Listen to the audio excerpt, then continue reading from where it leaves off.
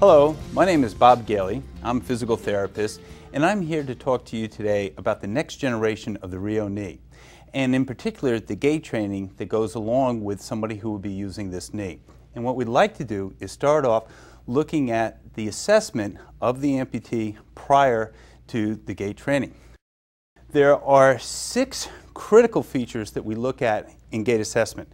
The first is walking width or base of support. Normal base of support is about 2 to 4 inches. So what we'd like to do is see a nice symmetrical width of walking base when the amputee is standing.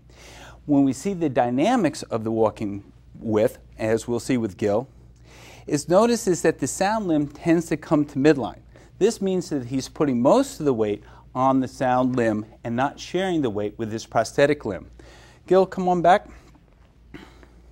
What we want to do is have a more symmetrical width of walking base, and this is something we'll talk about in just a few minutes.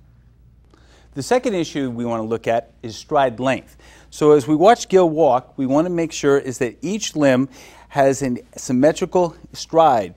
Typically what you'll see is the person taking a shorter, faster step with the sound limb, which means they're not balancing over the prosthetic limb. The third issue is dynamic weight bearing over the toe of the prosthesis. As Gil walks, what we want to see is, does he load the toe of the prosthetic foot in order to take advantage of the full dynamics of not only the prosthetic foot, but also of the RHEO knee. The fourth issue is transverse pelvic rotation. Prosthetic knees are designed with the intention that the amputee is going to have normal pelvic motion so that you can have normal weight bearing throughout the prosthetic knee. So as we watch Gil walk, go ahead Gil. As he does, I put pressure on the sound limb as I can't stop him. As I put pressure onto the prosthetic limb, he tends to fall back over the sound limb. What we need to do is educate him how to restore normal pelvic rotation. The fifth issue is looking at knee flexion. Typically what happens if you don't have normal pelvic rotation, you're not going to get normal knee flexion. And that's really the essence of using the RHEO knee.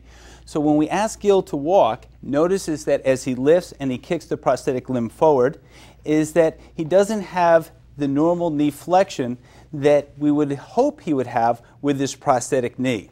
This we can restore with proper gait training. And finally, the last issue that we want to evaluate is trunk rotation. Once we restore pelvic rotation and the person is comfortable walking over their prostheses, we would expect to see normal trunk rotation. However, many folks with limb loss tend to lose trunk rotation when they walk with their prostheses. So as we watch Gil walk, notice that we don't see arm swing, and as a result, we don't see the trunk rotation that we would expect to see, which would actually cause the arms to swing.